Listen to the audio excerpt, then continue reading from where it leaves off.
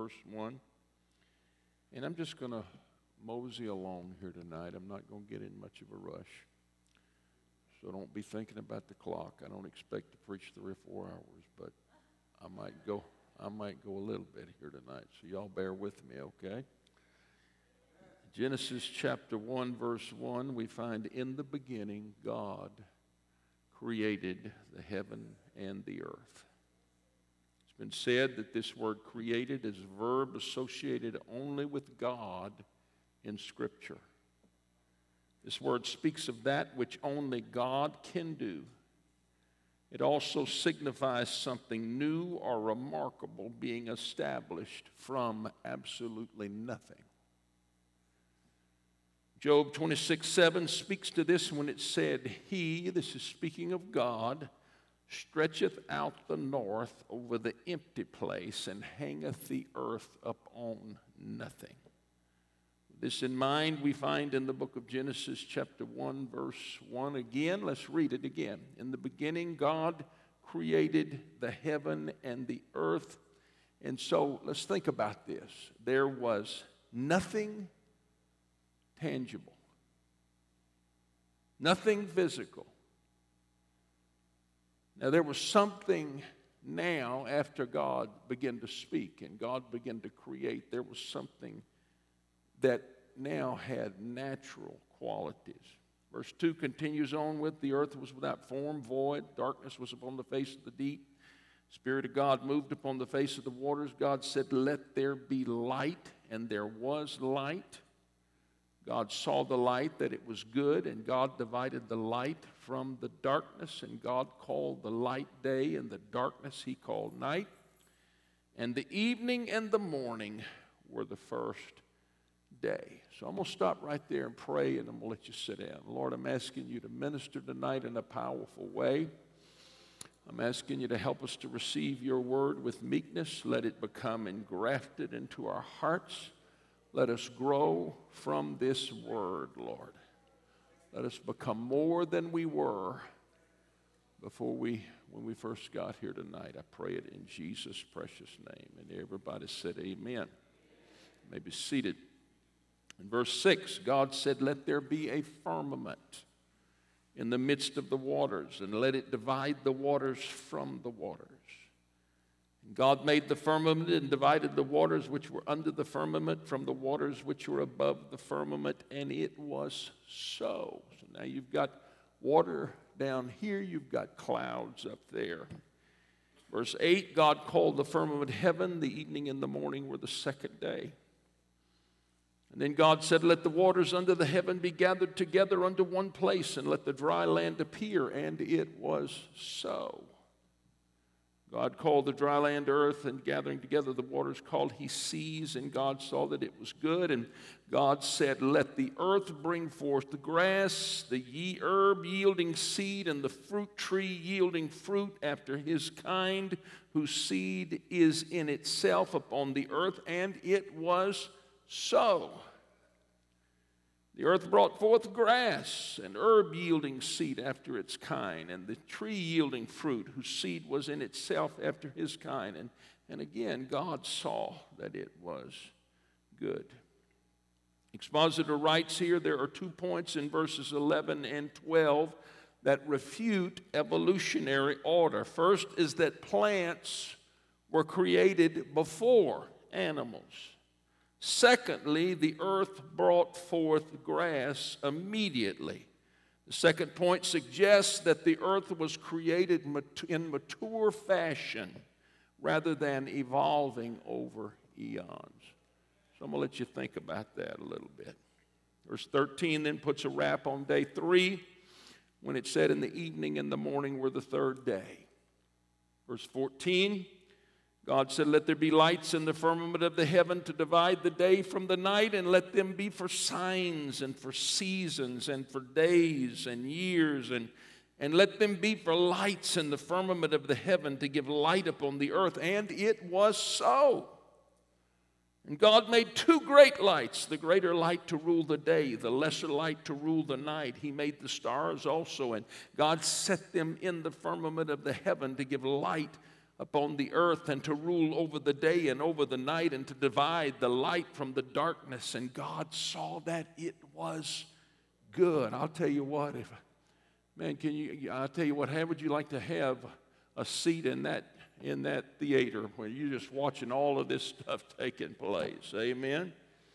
And in verse 19, the evening and the morning were the fourth day, and God said, let the waters bring forth abundantly the moving creature that hath light, and fowl that may fly above the earth, and the open firmament of heaven. And God created great whales and every living creature that moveth, which the waters brought forth abundantly after their kind, and every winged fowl after his kind. And God saw that it was good. And God blessed them, saying, be fruitful and multiply, and fill the waters and the seas, and let fowl multiply in the earth. And the evening and the morning were the fifth day. God said, let the earth bring forth the living creature after his kind, cattle and creeping thing, and beast of the earth after his kind. And it was so. And God made the beast of the earth after his kind, and cattle after their kind, and everything that creepeth upon the earth after his kind. And again, God saw that it was good. And then God said, let us make man in our image after our likeness, and let them have dominion over the fish of the sea, and over the fowl of the air, and over the cattle, and over all the earth, and over every creeping thing that creepeth upon the earth. So God created man in his own image. In the image of God created he him. Male and female created he them. And God blessed them, and God said unto them, be fruitful and multiply and replenish the earth, and subdue it, and have dominion over the fish of the sea, and over the fowl of the air, and over every living thing that moveth upon the earth. And God said, behold, I have given you every herb bearing seed which is upon the face of all the earth, and every tree in the which is the fruit of a tree yielding seed. To you it shall be for meat. And to every beast of the earth, and to every fowl of the air, and to everything that creepeth upon the earth, wherein there is life, I have given every green herb for meat. And again it was so. And God saw everything that he had made, and behold, it was very good. And the evening and the morning were the sixth day. And then in chapter 2, verse 1, thus the heavens and the earth were finished, and all the host of them. And on the seventh day God ended his work which he had made, and he rested on the seventh day from all his work which he has made. And it wasn't that he was worn out. It wasn't that he was weary with creating. It was that it was finished, and there was an example in there that he wanted us to abide by. In other words, there was a day where we were supposed to rest in the Spirit. And that's what, of course, we do on Sundays. We come together and we rest in the Lord. Hallelujah. But really, it's even more than that, because now we have the Holy Ghost living within us. And really, that is the great rest. Because every single day, in a way, is the Sabbath. Because we carry the Holy Ghost with us wherever we go. Amen? So on the seventh day, God ended his work which he made. He rested on the seventh day from all the work which he had made. And God blessed the seventh day and sanctified it, because that in it he had rested from all his work which God created and made. Now, one key to understanding the creation account is the whole of creation was not an instantaneous finished product. No, God had a plan, and his plan carried with it order. There was an orderly process. There was a way that things flowed. In human terms, the best way I could come up with to describe creation is the eternal composer created a symphony in 7 parts. Each of these parts took 24 hours to play out. And here's the thing. The composer not only wrote the symphony, but he also created the instruments in the form of miracles so the symphony could be performed and not only be performed, but be perfectly performed. I don't know how many of you have ever been to a symphony, but when you're 14 years old in high school, or whatever it was I was in, they bring you to the symphony, you're not all that excited. But the older you get, when you go to a symphony, you understand that this isn't just something that's thrown together. There is order present in that symphony hall. Each part has to be played as precise as a human can play it. It has to be played in time. When the cymbal guy claps his cymbals, he only gets one shot at it.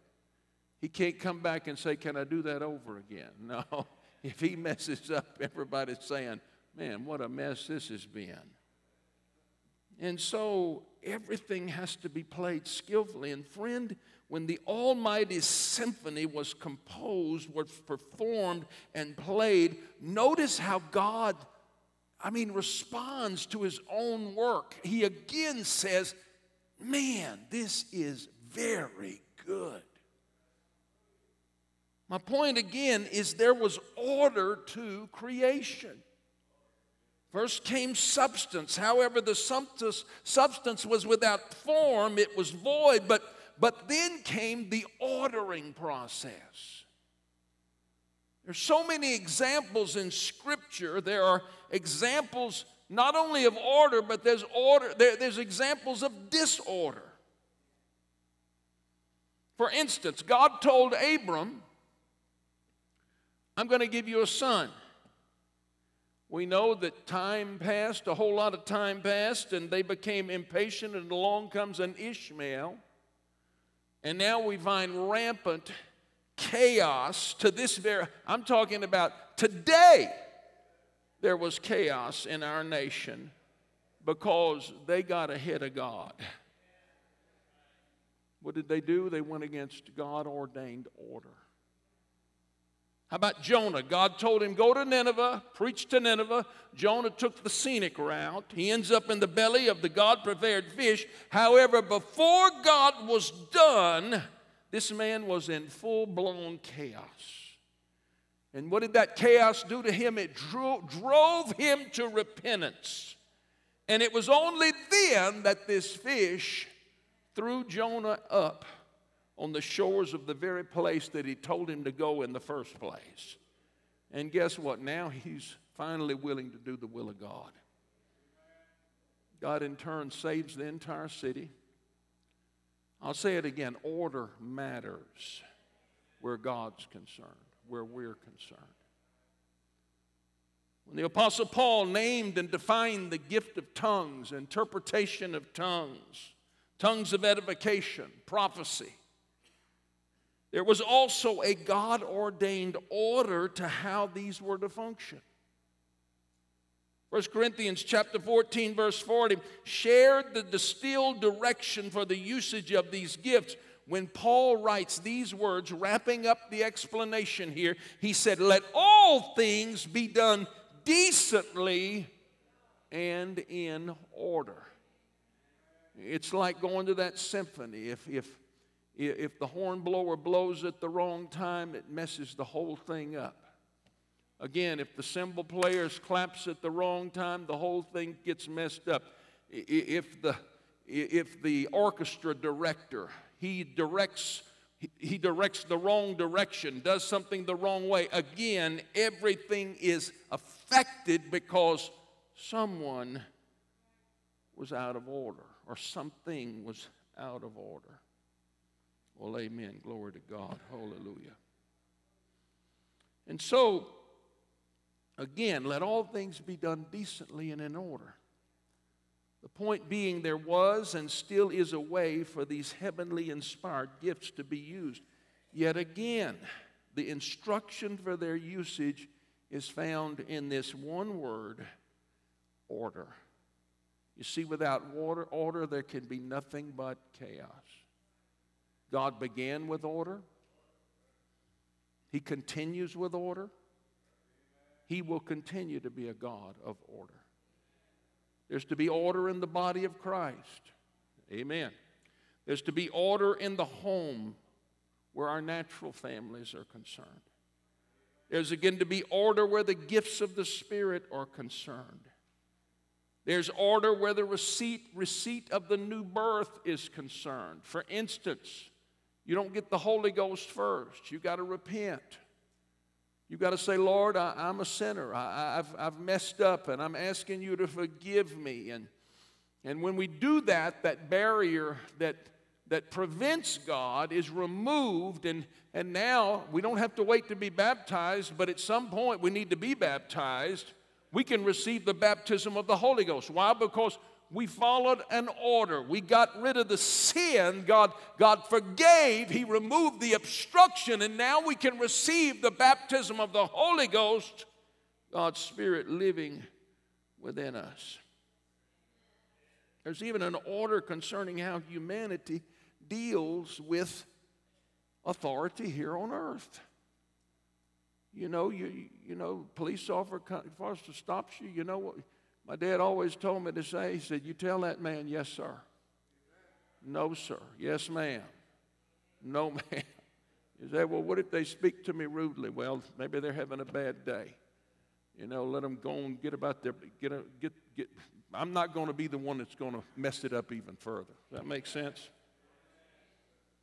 So let's look back at something that really shows how much God cares about order. Let's go to the tabernacle site. This site was built according to precise specifications. Everything was laid out according to the divine order. In the outer court, if you've ever had a Bible study, you'll remember this. The outer court, there was first found the brazen laver, or the place of sacrifice. Next came the brazen laver. This was a pool of water where the priest washed just prior to entering into the holy place. In this holy place, directly to the left, we find the 7 golden candlesticks that lit the whole interior of the holy place.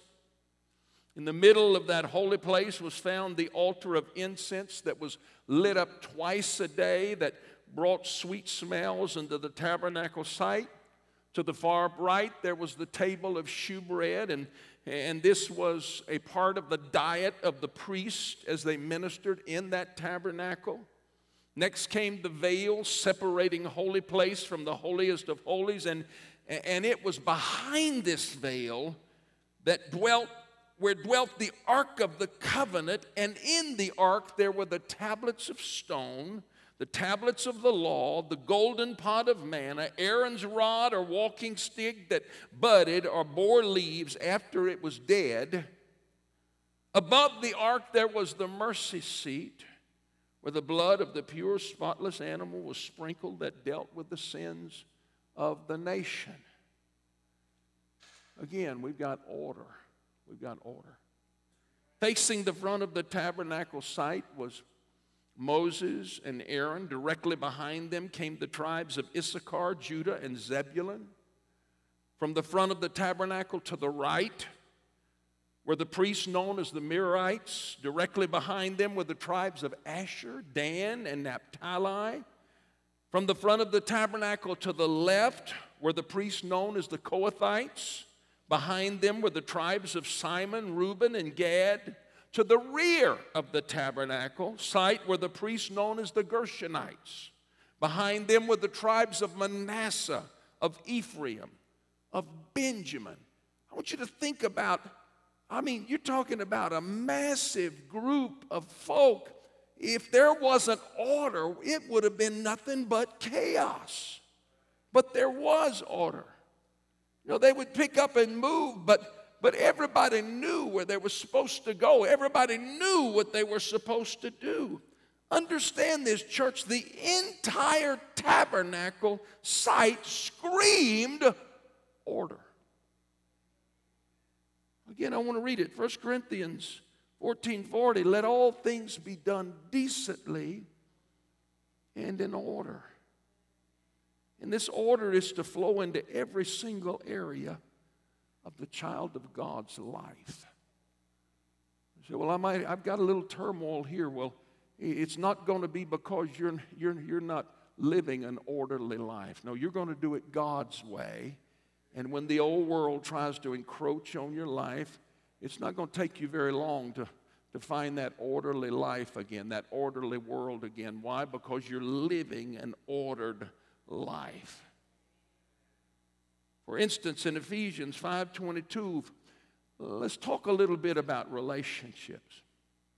Paul writes here, wives, submit yourselves unto your own husbands as unto the Lord, for the husband is the head of the wife, even as Christ is the head of the church, and he is the Savior of the body.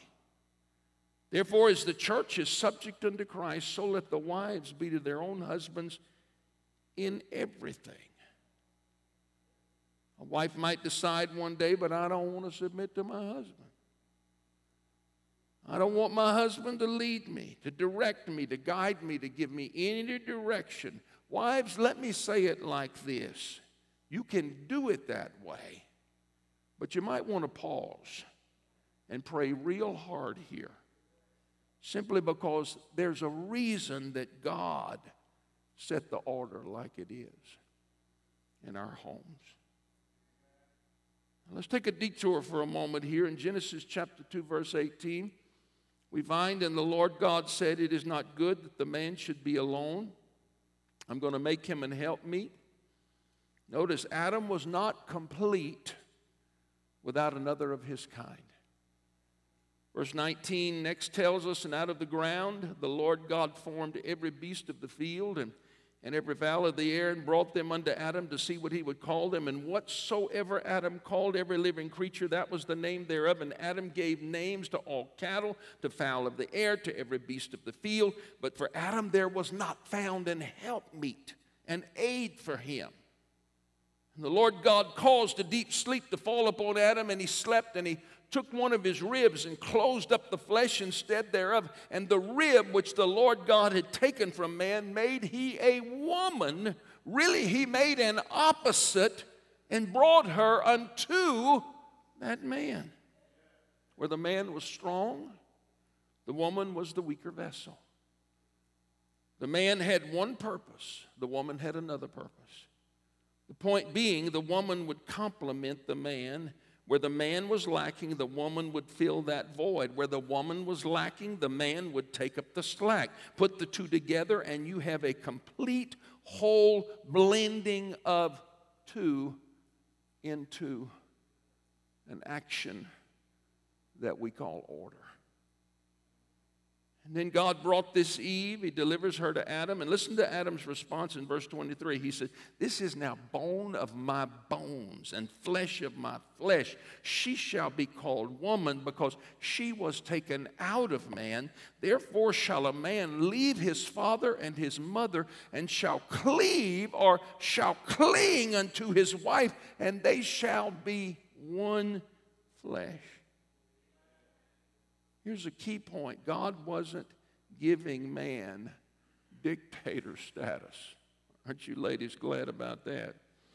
No, the husband had a role to play. The wife has a role to play. And when the two perform their God-given duties, what comes forth is what God intended.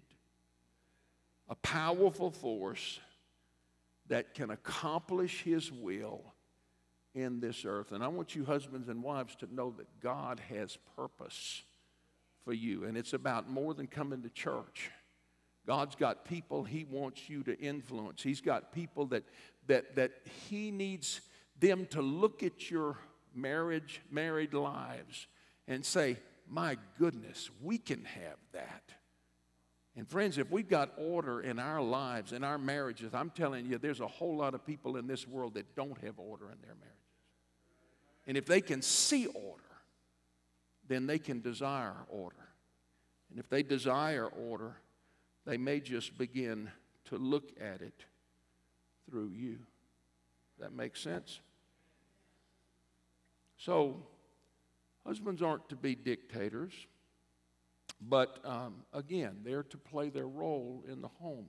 Husbands are really to set the course for the family. Wives are certainly to come into alignment with the husband, and yet don't forget the husband must cleave unto his wife. He needs her in order to be whole. I want to remind you that there was a part that was taken from man that can only be made whole by taking his wife and valuing her as he ought.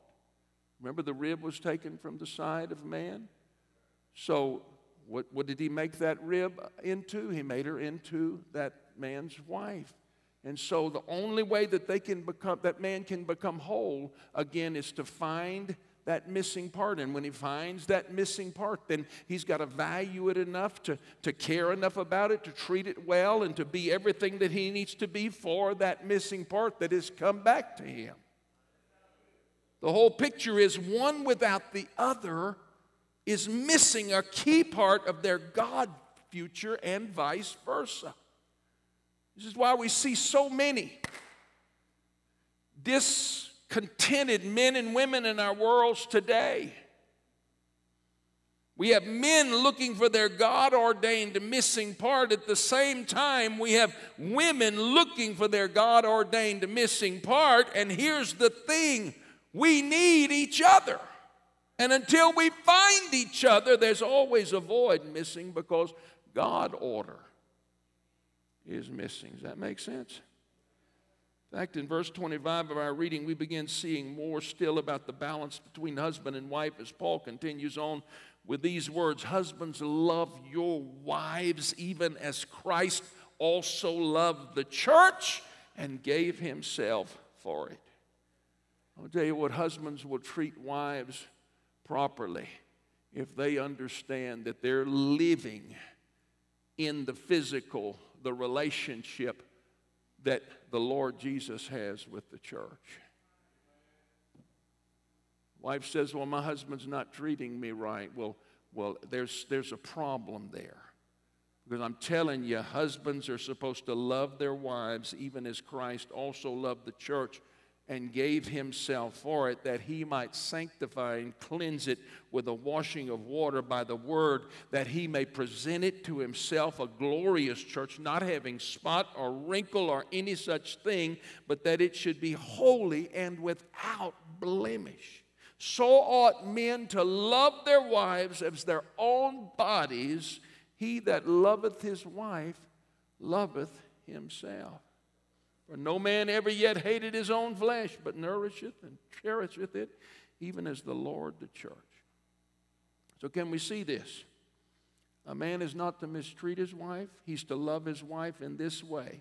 He's to love her as he loves himself. Now, guys, how do you love yourself? How much do you love yourself? Let me tell you about this relationship between husbands and wives.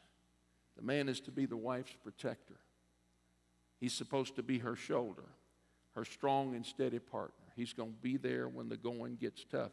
The wife is to be the man's supporter, his cheering section, his help, the one who balances him out, who keeps him in that steady place. Not too high, not too low, but she's going to be there as an encourager, as a helpmeet. She's going to balance him out. The point is, the two of you are to work together as one. You are to be simpatico, unified, heading the same way, achieving together, failing at times, but you're going to do it together. At times rebuilding together, at times standing strong in the face of adversity. But how? Together the two shall truly become one flesh. Doesn't mean you got to like fishing, ladies.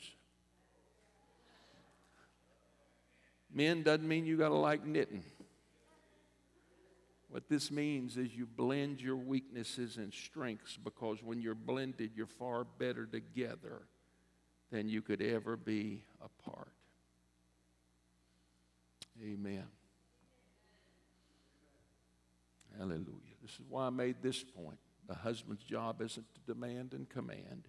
It's to lead. If the wife is better at managing the money than the husband,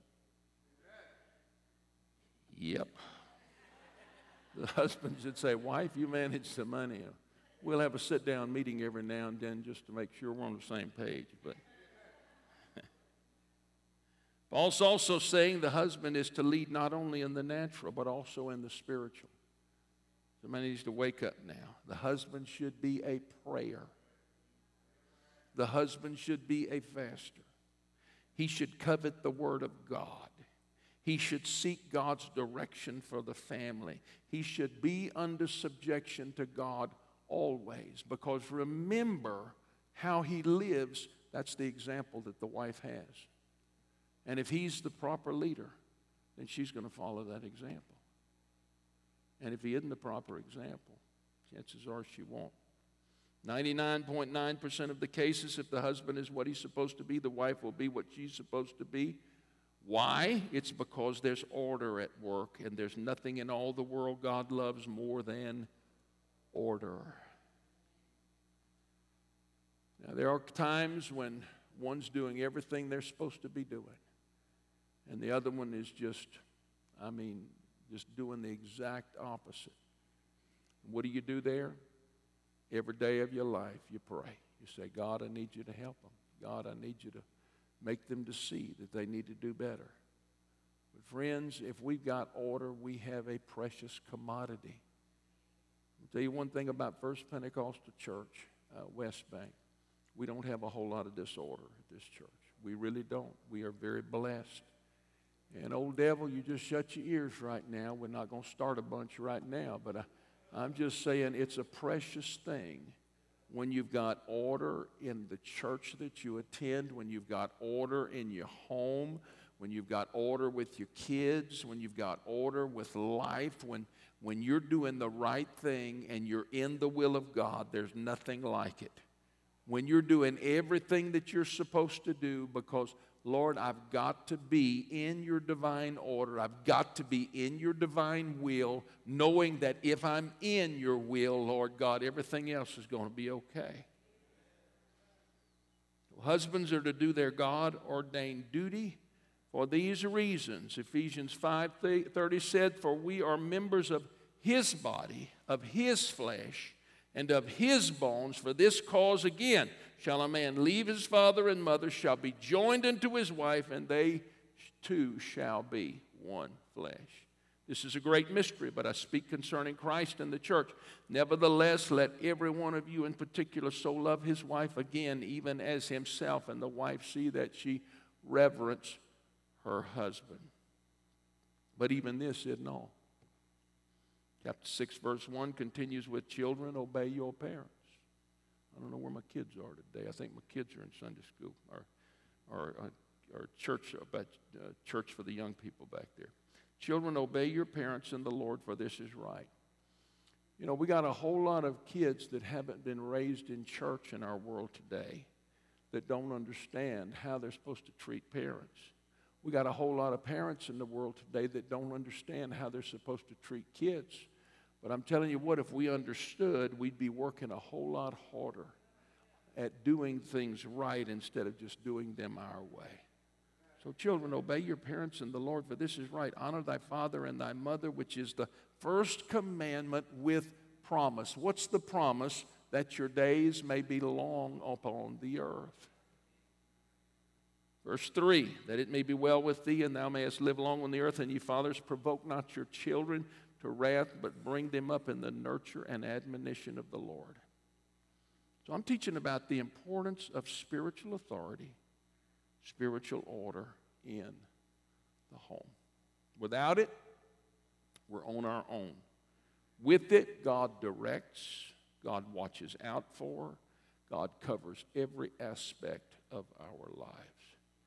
God's point is this: order is one of the most important items in our walks with God. That's if we want to be blessed of God. I don't want God working against me. I don't want to be in the belly of the fish. No, I want to be doing the will of God, because if I'm doing the will of God, I'm going to be blessed of God. All right? Now in 1 Corinthians chapter 11, verse 1, we find something very interesting. We find the apostle giving a key directive to the Corinthian church concerning what we're talking about tonight, order. He writes here, "Be ye followers of me, even as I also am of Christ." In other words, Paul's saying, do what you've seen me do. I'm submitted to the Lord. As I follow him, you follow me. Verse 2, "Now I praise you, brethren, that ye remember me in all things and keep the ordinances as I delivered them to you. But I would have you know that the head of every man is Christ, and the head of the woman is the man, and the head of Christ is God." Here again, Paul is establishing order. Verse 4 then tells us, "Every man praying or prophesying, having his head covered, dishonoreth his head." The expositor writes here, Paul turned his attention to the subject of hair as an outward symbol of empowerment through inward submission to God's order. A man who covers his head with long hair dishonors Christ. Now you say, what does all this matter? Again, it's about God order. It's about God's ways. Verse 5 then said, "But every woman that prayeth or prophesieth with her head uncovered dishonoreth her head, for that is even all one as if she were shaven." Verse 6, "For if a woman be not covered, let her also be shorn. But if it be a shame for a woman to be shorn or shaven, let her be covered." Expositor writes here, the woman finds her authority and signals her submission to her authority by covering her head with her long hair, by which she has power on her head, and also demonstrates her voluntary deference to her husband and ultimately to God. The words used to describe her hair as a symbol of this divine arrangement are threefold. Number one, they are shaven, which indicates to completely cut off the head. Two, shorn, which indicates to cut regardless of length. And long, which in this context means to be neither shaven nor shorn. Verse 7, "For a man indeed ought not to cover his head, for as much as he is the image and glory of God, but the woman is the glory of the man. For the man is not of the woman, but the woman of the man. Neither was the man created for the woman, but the woman for the man. For this cause ought the woman to have power on her head, because of the angels." Again, the expositor writes, whatever the full meaning of this verse is, the phrase "because of the angels" indicates that this subject of human order, authority, and power, including the symbols under discussion, are connected to the heavenly order. Only once is the word authority used in this entire passage, here translated to have power, and interestingly, it is something which belongs to the woman. Paradoxically, the woman's sign of subordination on the one hand is her sign of authority on the other. Paul had earlier shown angels to be interested observers of believers, and even that believers will judge some angels. Paul here again connects believers to things heavenly, knowing that the believing woman's compliance in this rather simple matter of uncut hair transcends practical issues. However, this should not be totally unexpected, as the entire discourse began with discussion of universal order and the lofty and sacred alignment of man and woman in this order with God Himself. This discussion also made it clear that everything has meaning in the life of the believer, whether of the body, soul, or spirit, and whether of action or appearance. This reiterates to the believing woman that the one's whole person, that is body, soul, and spirit, are holy unto the Lord and are vessels upon which rests and out of which flows divine glory. Treatment of every aspect of individuality thus takes on sacred significance. Whether actions or appearance, practical or symbolic, she is at all times the temple of God. Hallelujah. Husbands, men, we need to be holy before the Lord. Ladies, wives, we need to be holy before the Lord. And so when we look at things in the Word and we see words like order, we're supposed to take those things very, very seriously. In 1 Corinthians 11:11, nevertheless, neither is the man without the woman, neither the woman without the man in the Lord. For as the woman is of the man, even so is the man also by the woman, but all things are of God. Judge in yourselves, is it comely that a woman pray unto God uncovered? Doth not even nature itself teach you that if a man have long hair, it is a shame unto him? The point here is gender distinction was emphasized due to the fact that both male and female are required to fulfill the image of God. Verse 15, but if a woman have long hair, it is a glory to her, for her hair is given her for a covering. Woman's long hair means unshaven, unshorn. A woman's long hair is a glory, meaning glory or radiance given her by God.